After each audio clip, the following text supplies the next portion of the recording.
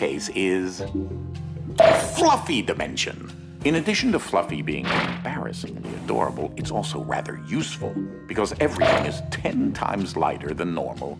Minor spoiler warning, Undertoads.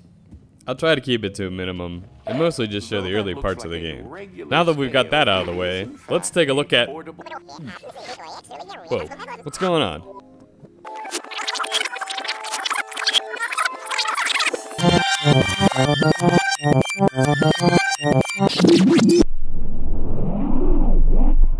I think we're experiencing dimensional shifts.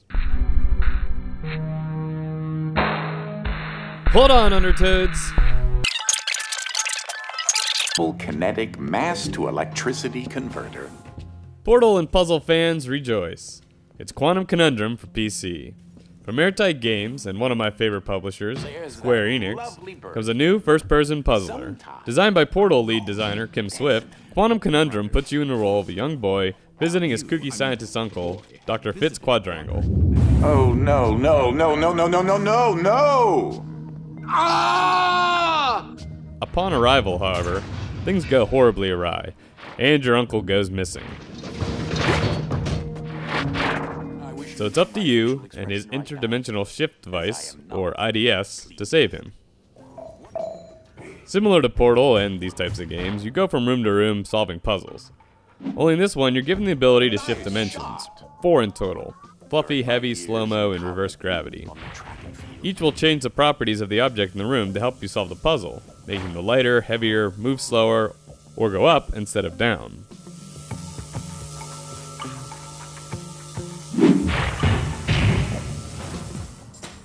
Different dimensions will be available in different rooms, and often you have to find the battery to power all the dimensions you'll need to keep moving. I'm not entirely convinced of your aptitude to handle this situation. Throughout the game, your uncle will be observing you, offering clues, sometimes, but mostly comic relief, much in the nature of Gladys.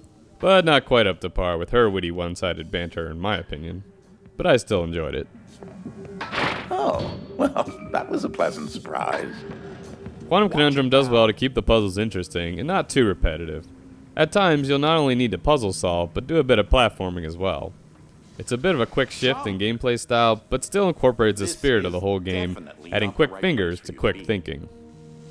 If you've enjoyed the Portal games, it's definitely worth checking out. I had a lot of fun playing it.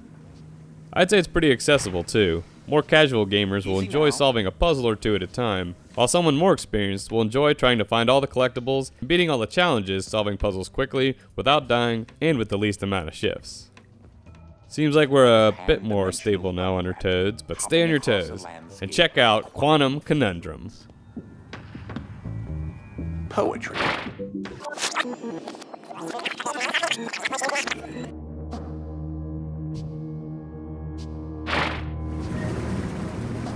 Almost there.